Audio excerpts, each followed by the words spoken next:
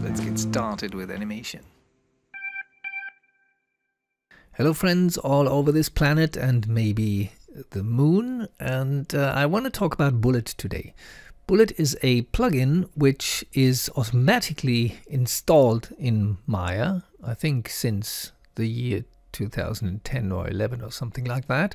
It's a dynamic simulation system, and it has a few problems which you might find frustrating, and I want to show you just one detail of this really complex plugin. If you don't have it, actually it should be under FX here, and then you see the Bullet menu here. If you don't have it, go to Windows and the settings preferences, the plugin manager, and there type in Bullet, and then you need to activate the plugin. You also find, once you've activated it, the Bullet icons right here. I didn't study most of them anyway, but it doesn't matter. I start with a very simple thing, which is basically a sphere.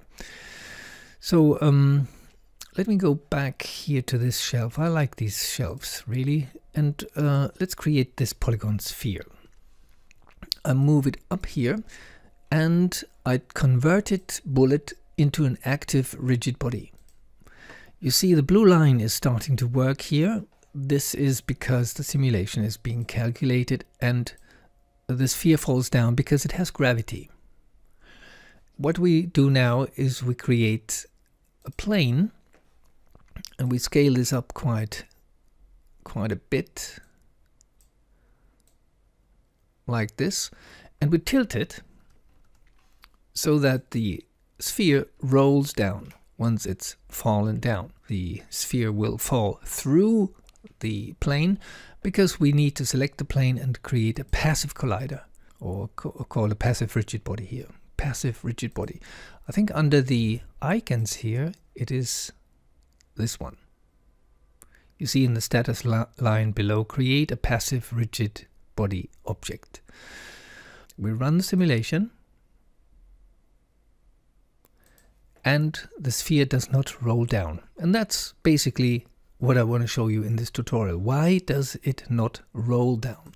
Well, because you need to go to the sphere settings, and here you find the Bullet dynamics, and in the Bullet dynamics under collider properties you find collider shape is set to a box, and that's actually this box which you see around our sphere now. So the simulation behaves as if the sphere was a cube.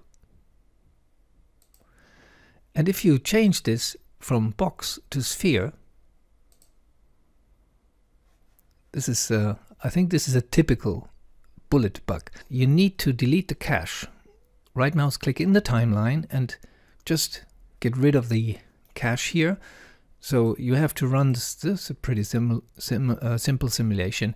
You have to just run it, and you see the sphere is rolling down, and when we expand the timeline here to say 500 frames, we'll probably see that it rolls off our plane. So this is the first thing I wanted to show you here. It has to do with the geometry, and you need to go to the Bullet rigid body shape nodes in order to find out how to shape the collider. Actually, in most simulations you probably are fine with the box shape. Another thing which is important is the hull, and the hull is basically the actual geometry, so it will have the same effect, but it takes a little bit longer to calculate. Now let me delete the sphere. We introduce an object which is slightly more complex, like for example a super ellipse, which looks like a sphere. When we go to the settings here, we can use the random function here, and it's the same thing. Let's make it a little bit bigger, like this, and we need to make it a Bullet active rigid body. So it falls down and it behaves like a cube. If we make it behave like a sphere, Does it behave well? Well, you see already it's close to that actual shape, but the rolling process is too smooth. It doesn't respect that this object has edges. It looks as if a ball was rolling down. That's why we use the hull in this case. And before I run the simulation, I'll show you something else here, which is the initial conditions. And here you can give our object an initial velocity -1, because that's the x-axis, the red one.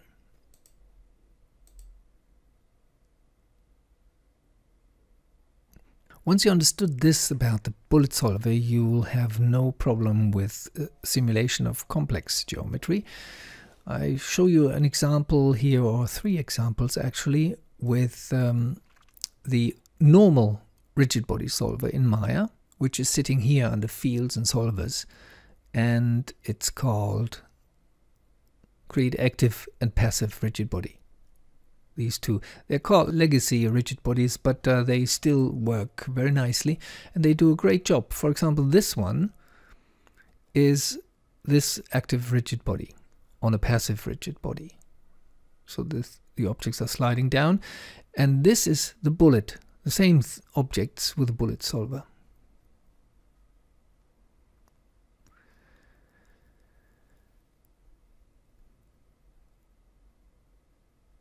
Again, the rigid body dynamics with more objects.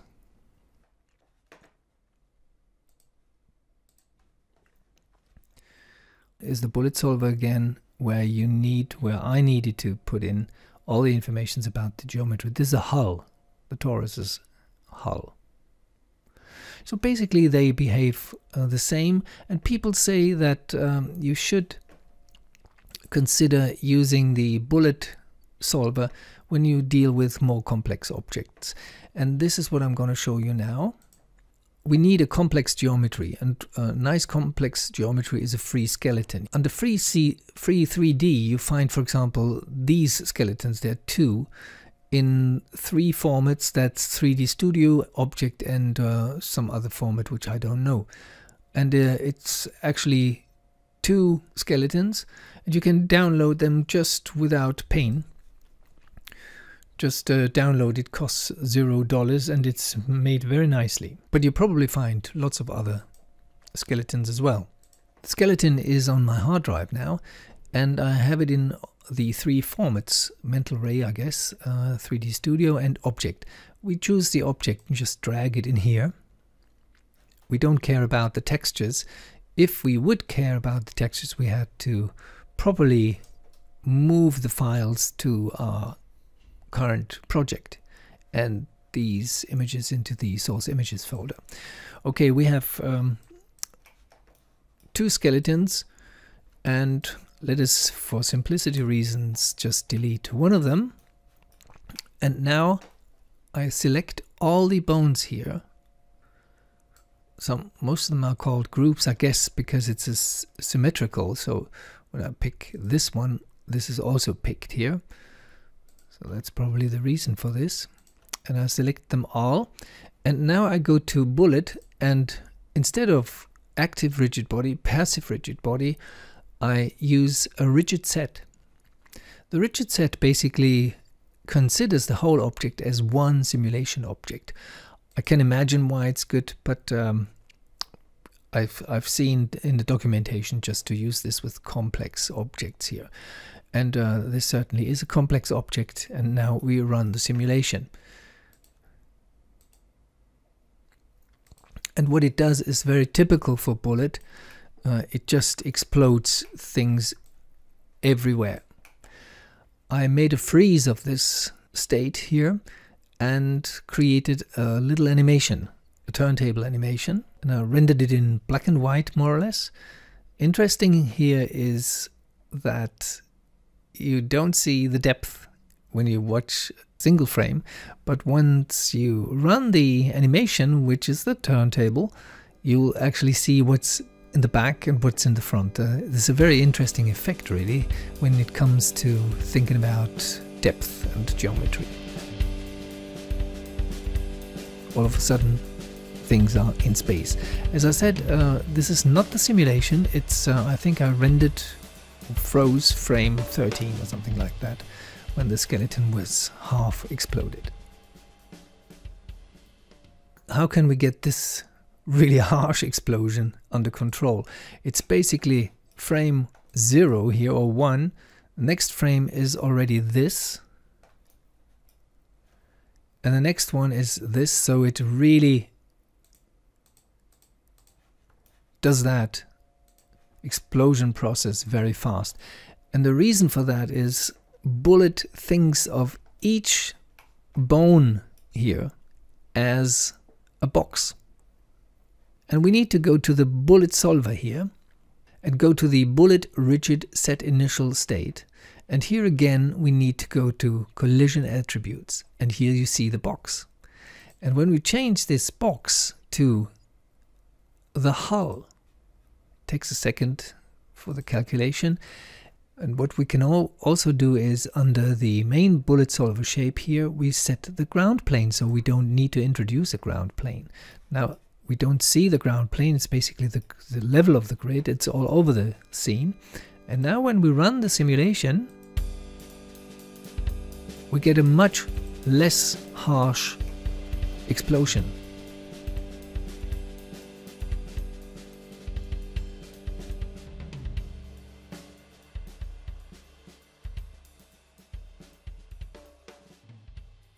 There are means to make this much smoother, but you have to dive into the system yourself because it's so complex, really. You can change the gravity, for example. Does this make a change? It certainly does, because it takes much longer for the particles to settle on the ground. You also can play with the default mass and the damping, etc. And now it's up to you to clean this whole mess up. Have a nice day. Bye-bye.